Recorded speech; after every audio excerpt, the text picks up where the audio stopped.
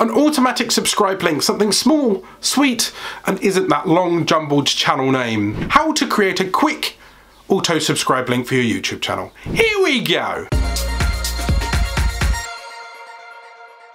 Hello and welcome back to another video. I'm Alan Spicer, your YouTube certified expert. If you're looking to start a YouTube channel, grow a YouTube channel, or push your brand out there onto the second largest search engine on the internet, you should click subscribe. Start creating. Okay, so you've got your YouTube channel, you're up and running, and you want to start passing out links, you know, something that people can click on and it will automatically suggest that they subscribe. Now you can pass them your channel page in which then they land, but then they still have to click subscribe or think or find the button and they might get lost somewhere. I use a little trick that kind of helps prompt people, which is an auto subscribe link. So first of all, what you do is you go to your own channel page, you go up to the top and you'll see your own channel ID. It'd be something hideous like this. This is basically what your channel name is. It's a unique identifier and nobody will ever get the same identifier. It's for YouTube to know that it's your channel, only your channel. Now, if you add a little piece of code or a little piece of text next to it, which is like a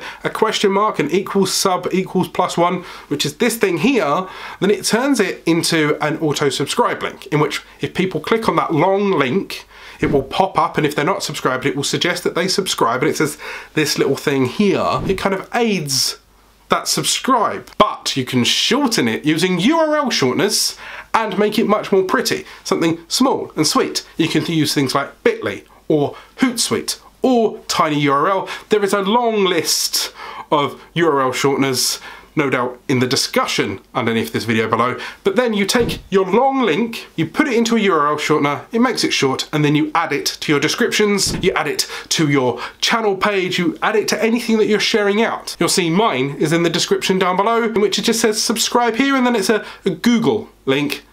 I was into the whole Google beta, the goo.gl, before it disappeared. I believe it's now been removed. For more cute little hacks like this to grow your YouTube channel, I've done a playlist up here. Go out there, start creating.